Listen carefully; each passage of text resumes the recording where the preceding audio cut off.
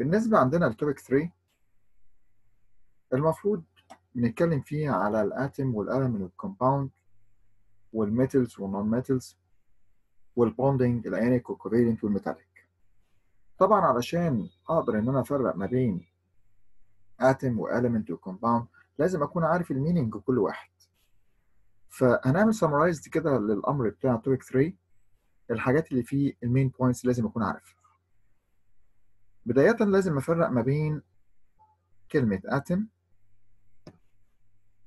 واين وموليكيول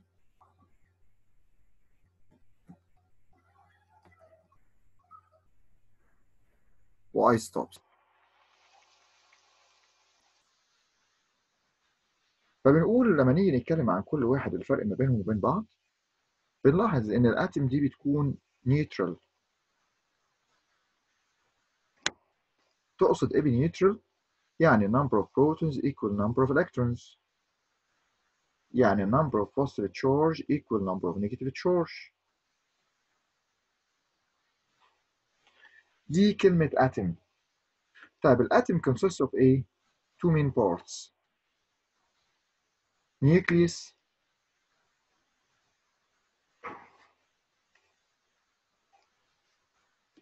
revolves around the nucleus electrons.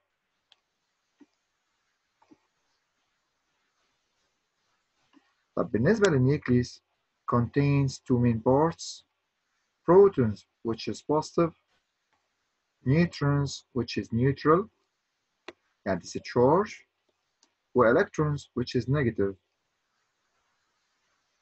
البروتونز بنلاحظ ان الماس بتاعها بيكون 1، والنيوترونز الماس بتاعها بيكون 1، والالكترونز بيكون الماس بتاعها 1 over 1837.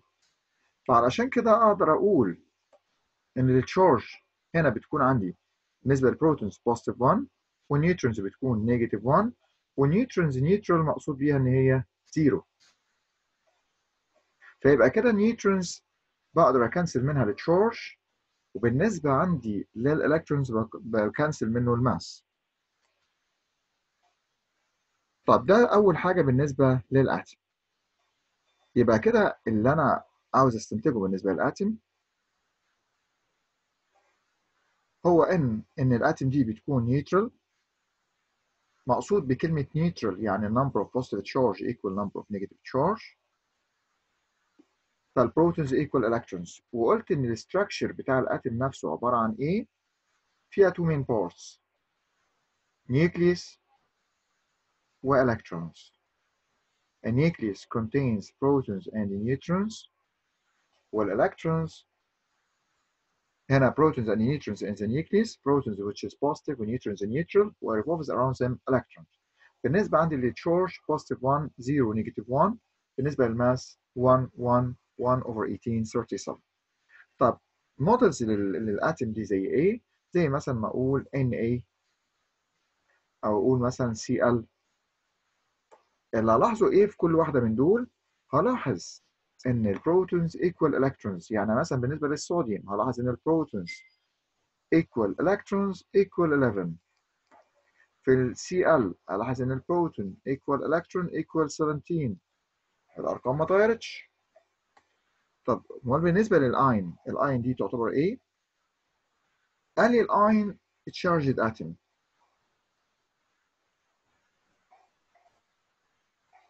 اين بالنسبة لي المينينج بتاعها بقول charged atom. يعني ايه charged atom؟ يعني بمعنى اصح atom after losing or gaining electrons.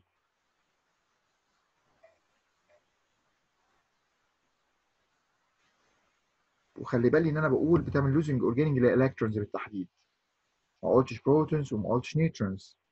فعلشان كده بلاحظ ان في الاين ان البروتون not equal to electron.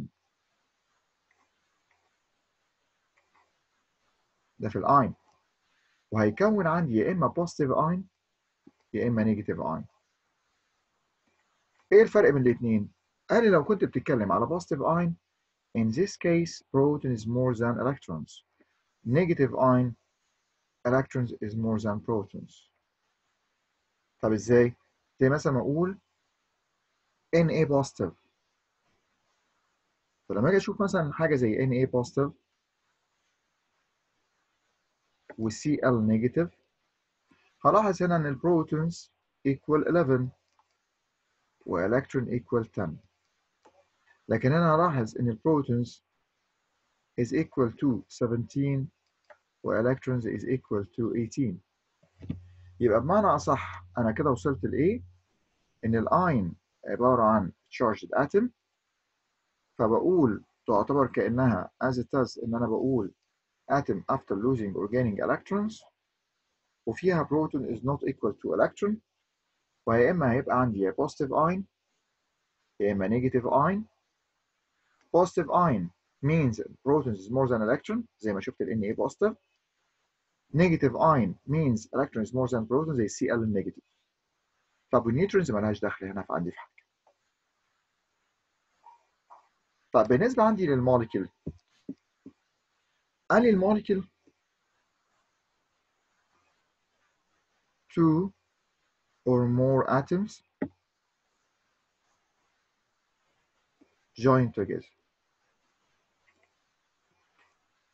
وممكن يكون ال two or more atoms دول يكونوا اما يكونوا similar واما يكونوا different.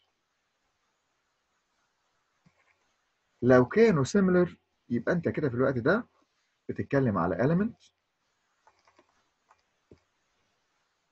زي مثلا ما اقول يعني يعتبر one type of atoms،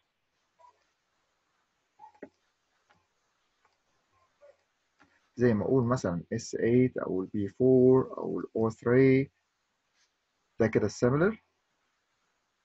واما يكون different، ففي الوقت ده يبقى بالنسبه لي compound،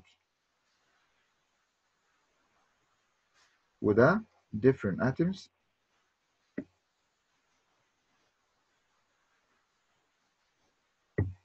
chemically combined. وده زي مثلا ما اقول CO2 H2O، اي حاجه زي كده. يبقى ده بالنسبه للفرق ما بين element وكومباوند، الاثنين تحت اسم molecule.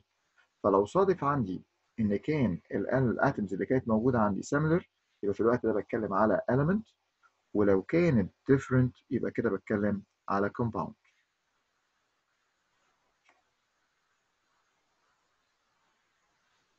طيب بعد كده بالنسبه عندي للايستوبس، الايستوبس عندي فيها ايه؟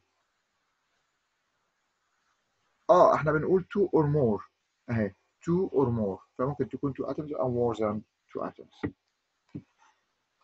بالنسبه للايتم stops بقول atoms of same element، وخلي بالي قوي ان انا وضحت انه same element. فهنا بقول atoms of same element with same atomic number and different mass number.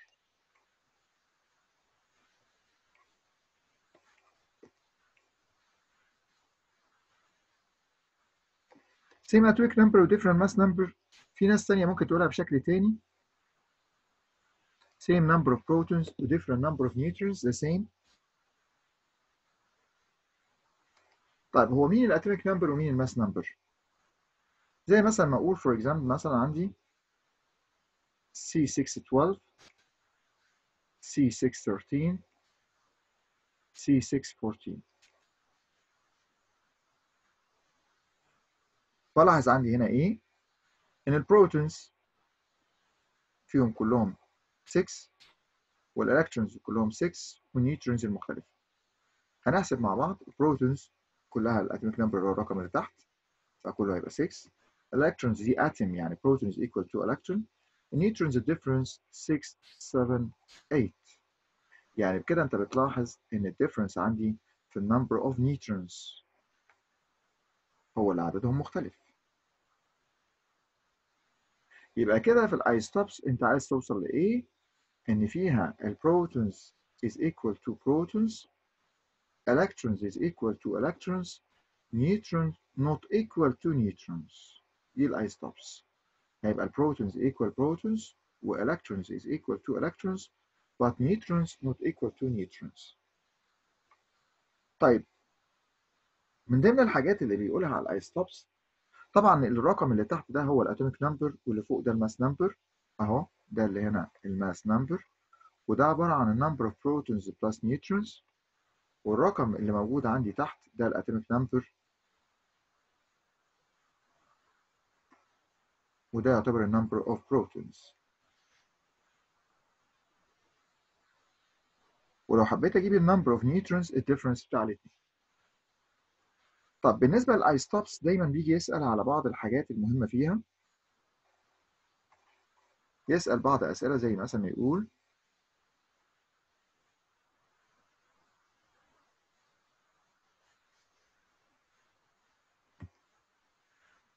عندهم same chemical properties وليه هم same element. يعني لو بسأل هنا explain why وعايز الريزن بتاع مثلا هنا الايستوبس، بقول هما ليه same element، عايز اعرف الريزن لانه same element ليه، وليه عندهم same chemical properties. يعني انا من الحاجتين اللي لازم اكون عارفهم عن الايستوبس ان هم same element، والحاجه الثانيه عندهم same chemical properties. طب والاكسبلينيشن بتاعهم كمان. طب هما same element ليه؟ عشان عندهم same number of protons. and I have same number of protons. طب وهم عندهم same chemical properties عشان عندهم same number of electrons the outer shell.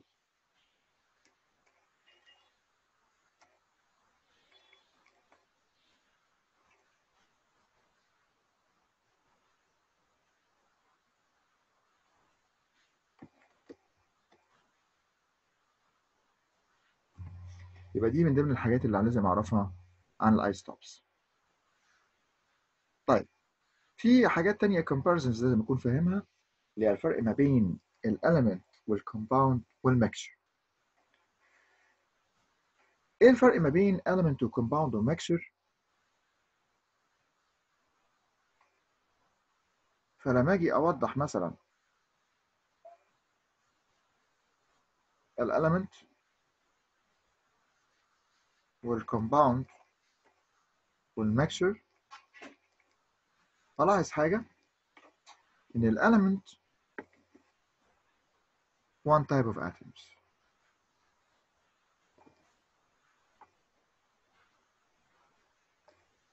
زي مثلا ما اقول S8 او B4 او O3 او اقول diamond او اقول جرافايت.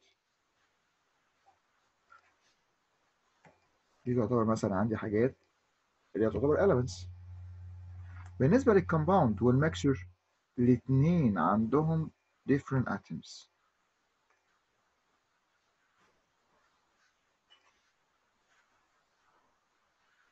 بس الفرق ما بين الكومباوند والميكشر ان هنا الكومباوند لازم يكون عنده fixed ratio و chemically compound.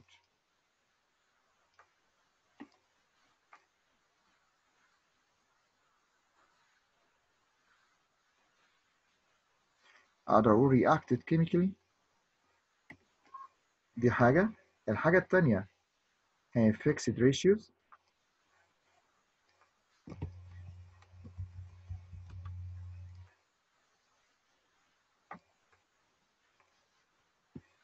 لكن هنا بالنسبه للميكشر unreacted chemically،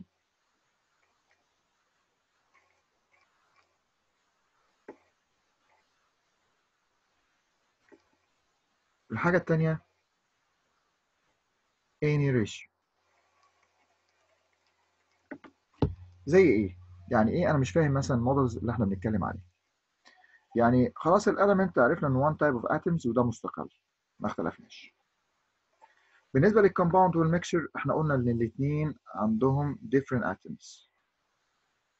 بس في فرق بين الاثنين، ان مثلا لما اقول هنا compound chemically combined و has fixed ratios، زي ما اقول اي فورمولا مثلا Na2CO3 مثلا، ده compound، ده صوديوم كربونات، ما اقدرش اغير فيه، عباره عن 2 صوديوم اتومز و1 كربون و3 اكسجين. لما اجي اقول مثلا CO2 ده كربون دايوكسيد، لو جيت اقول CO كربون مونوكسيد، ما اقدرش اغير فيهم.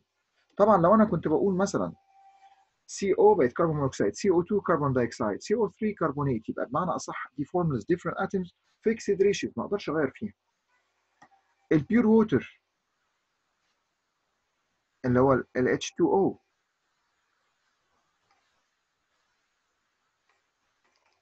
دي تعتبر كلها compounds. لكن لما اجي اتكلم عن الميكسر بنقول على حاجات تعتبر بالنسبه لنا مختلفه شويه، اللي هو زي مثلا ما اقول ايه salt solution، او بشكل تاني اقدر اقول sea water. دي انا مش قادر احدد الريشيو بالظبط بتاعت السولت وبتاعت الووتر، وهتختلف من مكان للتاني. اقدر اقول مثلا بترول او كرويد اويل، ده برضو عنده جازولين وكيروسين وديزل، حاجات كتير وكلها لها برسنتج بيختلف من بترول للتاني. اقدر اقول مثلا عندي بالنسبه للاير اذا ميكشر، عندي الكربون دايوكسيد والاكسجين، ولما اعمل ريسبيريشن فوتوسينثيز بيرنينج البرسنتج عماله تتغير. بالنسبه عندي للتاب ووتر، تاب ووتر غير البيور ووتر. التاب ووتر محطوط عليها سولتس وكلورين وكذا حاجه بتضاف عليها، فعشان كده بقدر اقول انا ميكشر. لكن البيور ووتر كومباوند. فالالويز ميكشر اوف ميتالز. يبقى دي مودلز للفرق ما بين الاليمنت والكومباوند والميكشر. لازم ابقى فاهم لكل واحد الفرق ما بينهم عباره عن. طيب كمان من ضمن الحاجات اللي عندنا بنلاحظ ان عندنا difference between الميتالز والنون ميتالز. طبعا لما باجي افرق بين ميتالز ونون ميتالز بيفرق ما بينهم فيزيكال وكيميكال، ولازم ابقى فاهم ان انا بفرق بين الحاجه دي difference in physical properties or chemical properties، لان في الامتحان بيحدد لي عاوز يفرق في ده physical ولا chemical. لما نفرق ما بين metals ونون metals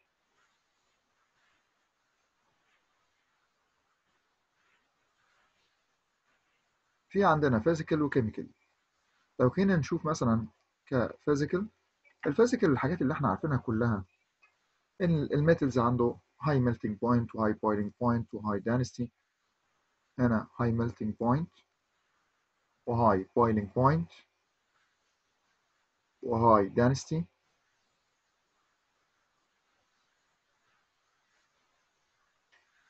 good conductor of heat و good conductor of electricity.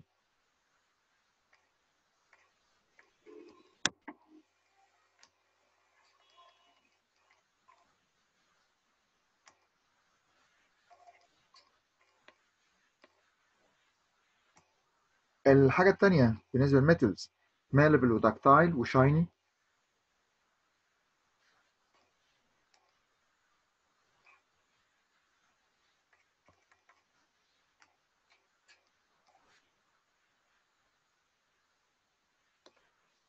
يبقى malleable وداكتايل وشايني دي من ضمن الحاجات البروبرتيز بتاعت الميتالز. لما اجي للنون ميتالز هلاقي ان كل ده الاوبوزيت. يعني الميتالز عندها low melting low boiling low density bad conductor of heat bad conductor of electricity. لما بقول مثلا هنا شايني هقول هنا dull. الداكتايل والمالبل هنا تعتبر not داكتايل not malleable، فيعتبر الاوبوزيت بالظبط opposite. ده في الفيزيكال. طيب لما نيجي للكيميكال،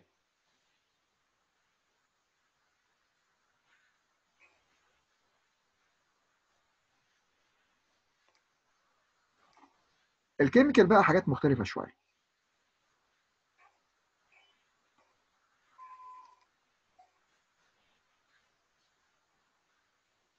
اولا لما اجي اتكلم في الكيميكال هلاحظ ان الميتالز بتعمل لوز الكترون تو فورم بوزيتيف اين. يعني الميتالز بيكون عندها في الاوتر 1 او 2 او 3 ان اوتر شيل، ده number of electrons. فبمعنى اصح هتعمل لوز electrons to form positive ion. دي حاجه. الحاجه الثانيه ان الميتالز reacts with oxygen عشان تكون metal oxide ده basic oxide. الحاجة التانية لما الميتالز بتعمل reacts مع النون metals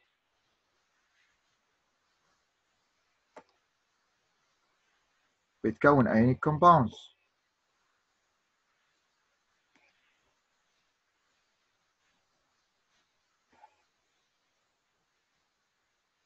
يبقى البروبرتيز بتاعتها ان هي بتكون positive ion. حاجة تانية reacts مع الأكسجين بتكون metal oxide which is basic. reacts with non-metals to form ionic compounds. لما نشوف هنا بقى عندي بيكون في النون metals عندها في الأوتر 4 أو 5 أو 6 أو 7 outer shell. فكده هتضطر تعمل gain or share. gain or share electrons وتكون كده negative ion. طيب بالنسبة للرياكشن تعمل reacts with oxygen تكون عندي non-metal oxide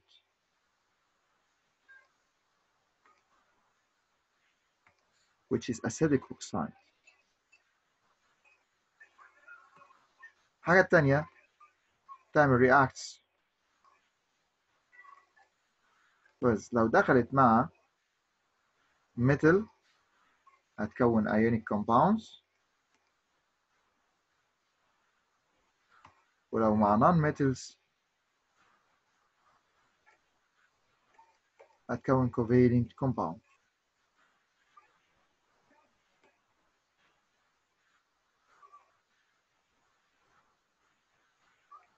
يبقى دي الأصل بالنسبة لي للفرق ما بينهم. طيب هما نصوروا دول الأول. دي أول حاجة.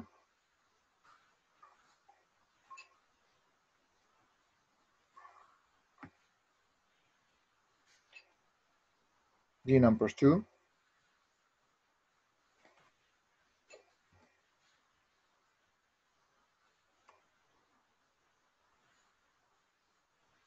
number 3.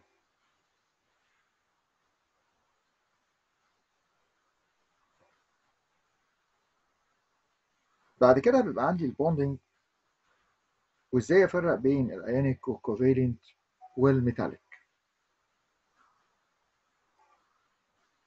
في التايب اوف بونز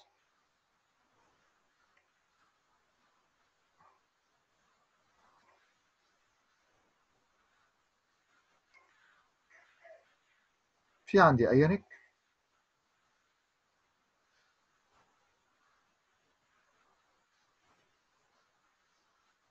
في كوفالنت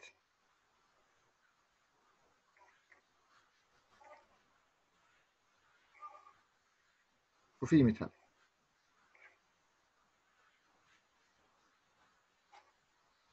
الايونيك بتكون formed between metal و non metal.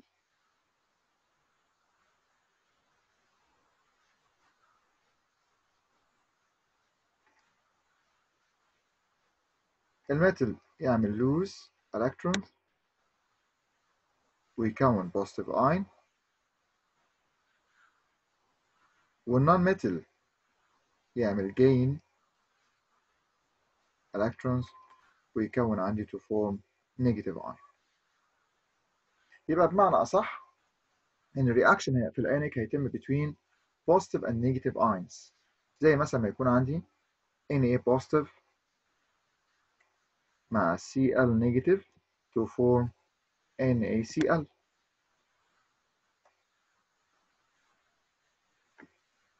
لكن بالنسبة للكوفالنت بيكون عندي 2 or more non-metals ويتم by sharing.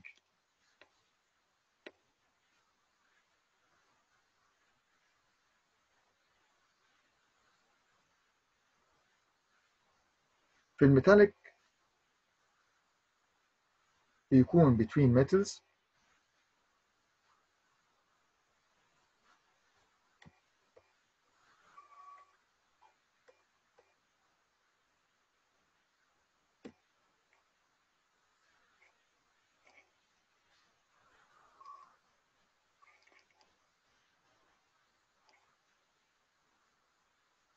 طبعا الكوفيلنت هنقسمها عندنا نوعين. في عندنا simple covalent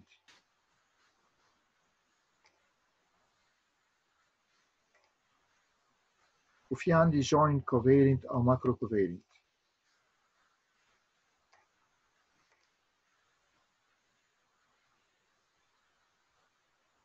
لما نيجي نبص على الكوندكتيفيتي اللي موجودة في الأيونيك والكوفالنت والميتاليك هلاحظ إن الأيونيك بالنسبة للكوندكتيفيتي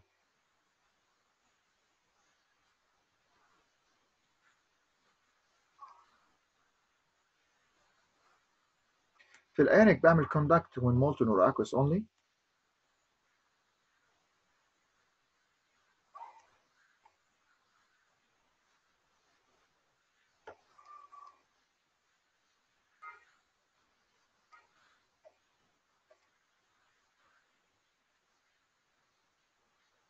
عشان بيكون عنده free moving ions.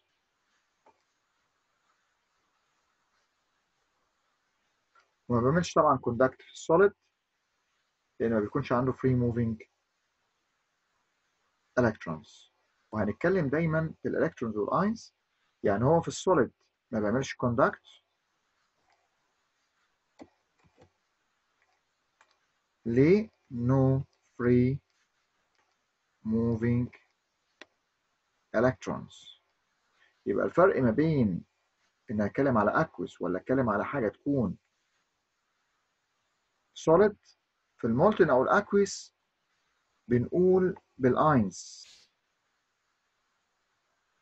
لكن في السوليد بنتكلم بالالكترونز. فبنقول بالنسبه للكوندكتيفيتي في السوليد هنا doesn't conduct no free moving electrons، لكن بعمل conduct when molten or aqueous only عشان عنده free moving ions.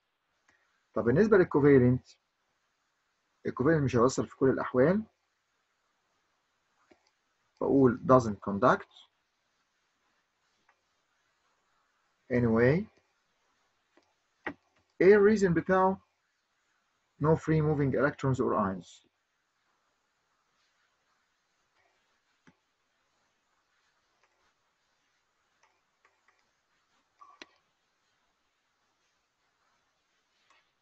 طبعا exception اللي عندي اللي هو الجرافايت،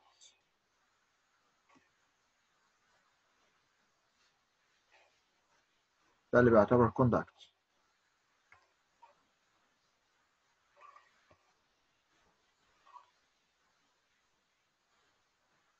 لما بنيجي نشوف بالنسبه لنا في الميتاليك بنلاحظ ان الميتال بيعمل كوندكت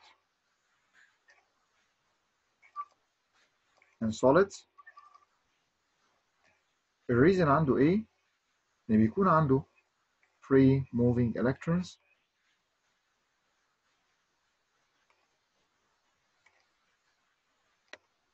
free to move او able to move او can move.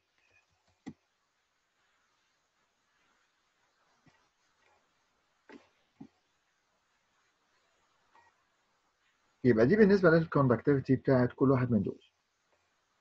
طيب بالنسبه عندي كمان للميلتنج والبويلنج بوينت.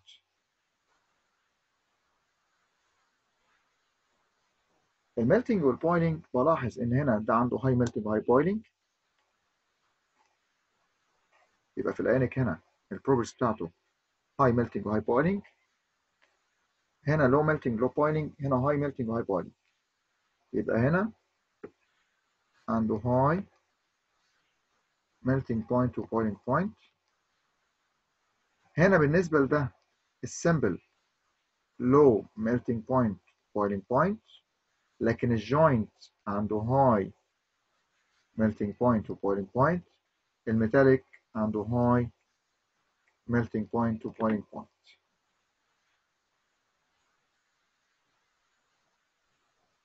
يبقى من ضمن الحاجات اللي اتكلمنا فيها الكوندكتيفيتي، اللي بيبقى هنا في الايونيك بتعمل كوندكت من مولتن اور اكوس اونلي عشان بيكون عنده فري موفينج اينز، ما بيعملش كوندكت هو سوليد عشان ما فيش عنده فري موفينج electrons.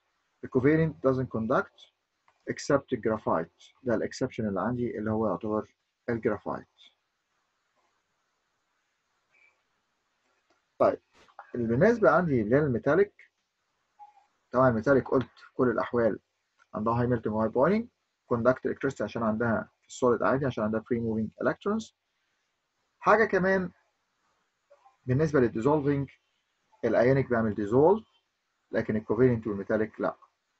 يعني هنا ده dissolve in water،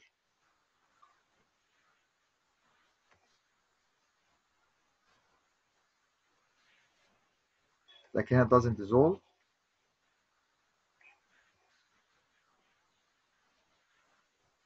هنا يعتبر عندي dissolve.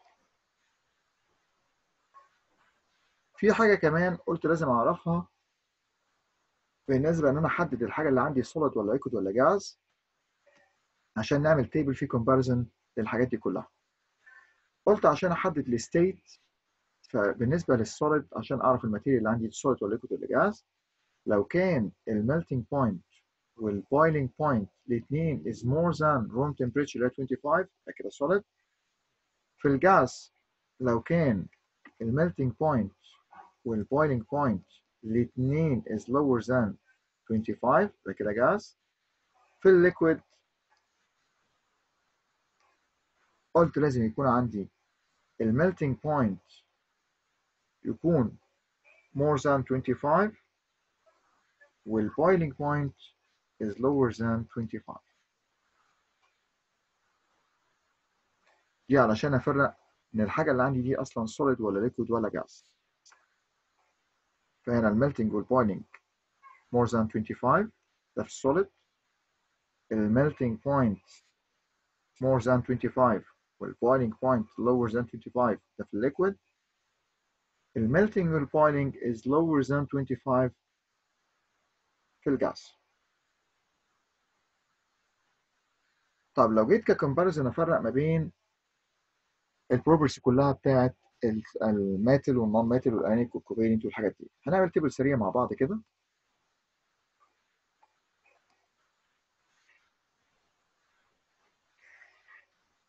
لما اجي افرق ما بين الماتيريالز اللي عندي مين في دول سوليد مين ليكويد مين جاز مين ايونيك مين كوفالنت مين جوين كوفالنت مين امبيور ووتر، فبلاحظ لو جيت اشوف مثلا عندي مين سوليد مين يعتبر عندي ليكويد مين جاز مين ميتال ايونيك كوفالنت جوين كوفالنت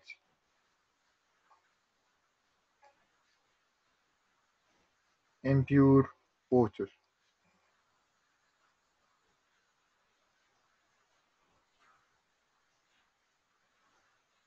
فبلاحظ عندي ايه؟ هو عاوز يفرق ما بين الميلتنج بوينت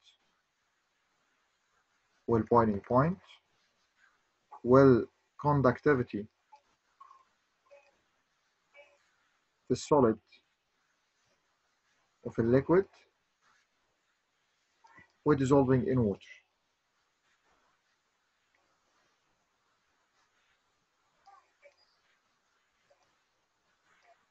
طب الاحظ عندي ايه؟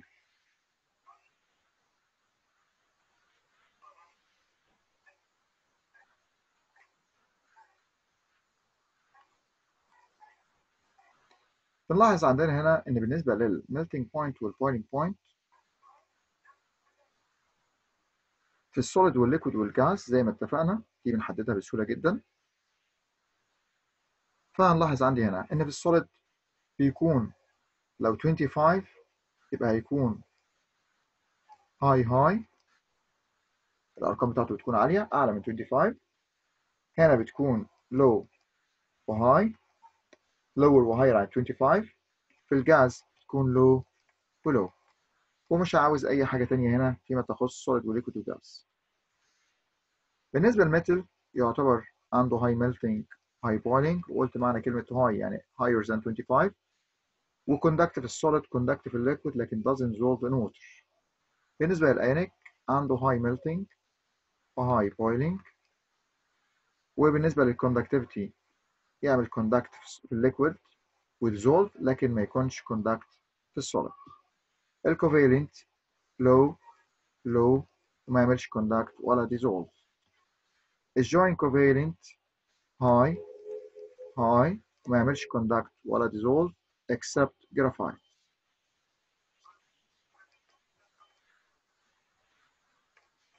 impure water يبقى less than 0 و more than 100 ويعمل conduct هو molten or aqueous dissolve لكن ما يعملش conduct ولا solid. صوروا دي number 4.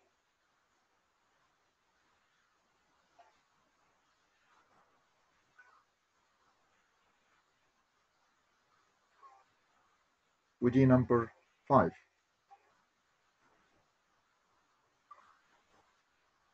طبعا في الامبيور ووتر دي لو حتى بيقول aqueous sodium chloride هي يعني aqueous sodium chloride كانه بيقول impure water هي.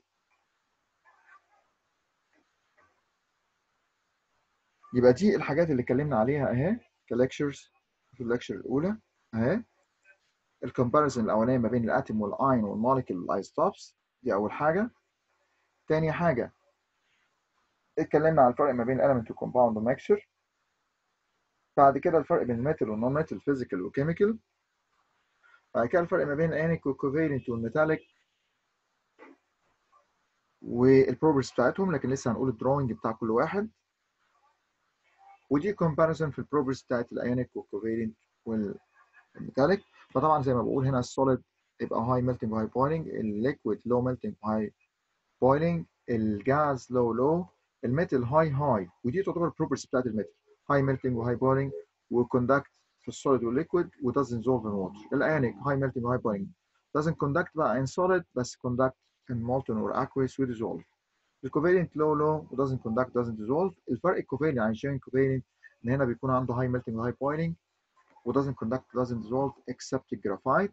impure water less than 0 و more than 100 وما يعملش conduct في السوليد وكوندكت في الليكويد وديزولف لانه ايونيك لما اقول مثلا زي aqueous sodium chloride. دي تعتبر الحاجات اللي كانت عندي في الجزء الاولاني. تعالوا بعد كده نشوف الدروينج بتاع الايونيك والكوفالنت والميتاليك بنرسم كل واحد ازاي.